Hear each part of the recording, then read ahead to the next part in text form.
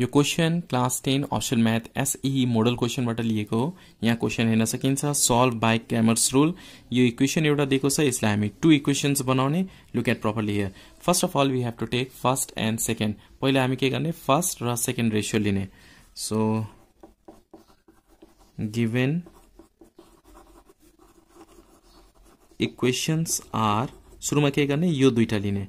So we can write here 2x plus 4 divided by 5 is equal to y। Cross multiply गर्ने, 2x plus 4 is equal to 5y। अब यो 5y चाहिँ लेफ्टमा ल्याउने, 2x minus 5y is equal to 4 लाई राइटमा लाँदाखेरि के हुन्छ, -4। जहिले पनि कन्स्टेन्ट नम्बरलाई चाहिँ राइटमा लेख्ने। यो इक्वेसन 1। अब next equation, this is equal two this. So we can write y is equal to 17 minus 3x divided by 4। Cross multiply 4 into y, 4y is equal to 17 minus 3x। अब यो 3x लाई लेफ्टमा ल्याउने, यहाँ negative छ भने positive हुन्छ।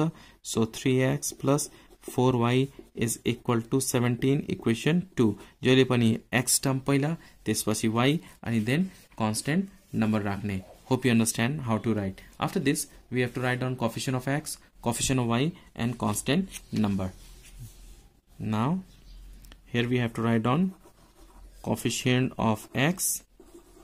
Here we have to write coefficient of y, and here we have to write down constant term. Okay, coefficient of x. Coefficient of x कैसे है 2. So write here 2. Okay, coefficient of y कैसे है यानी -5. So we have to take here -5. We have to take with sign. Constant number कैसा -4. So write -4. Similarly, second equation में coefficient of x 3 सा. So 3. Coefficient of y 4. So 4. Constant number कैसा 17. So 17. अब हामी के फाइन्ड आउट गर्ने, determinants find out गर्नुपर्ने हुन्छ। d, d1, d2 find out गर्ने। d कसरी फाइन्ड आउट गर्ने, coefficient of x, coefficient of y लेखेर। coefficient of x कैसा यानी 2 3, coefficient of y -5 4। Okay, calculate 2 into 4 multiply गर्ने, यो 2 into 4 minus 3 into -5, 3 into -5, 4 into 2 8 minus plus 5 3 जा 15। यो दुईटा के गर्ने, एड गर्ने। एड गर्दा कति हुन्छ 23। So right here 23। Now we have two find out d1 को लागि के लिने हो, यो दुईटा लिने, त्यसपछि this and this we have two take. Constant number and coefficient of y। Constant number के छ यहाँनिर -4 तल 17 छ, एन्ड कोएफिशिएंट अफ y के छ -5 and 4। Let's multiply this one, -4 into 4 -17 into -5।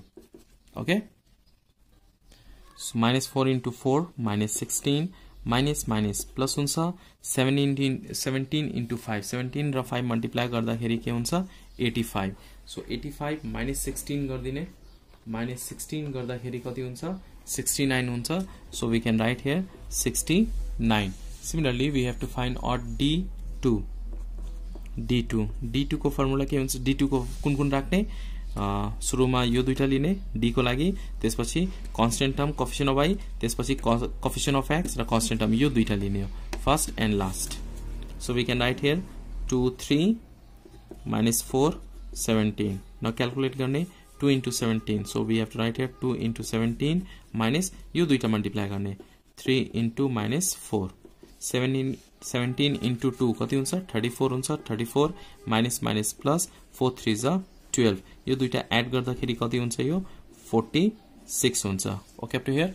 Now we have two find out value of x and y। x को formula के हुन्छ d1 by d।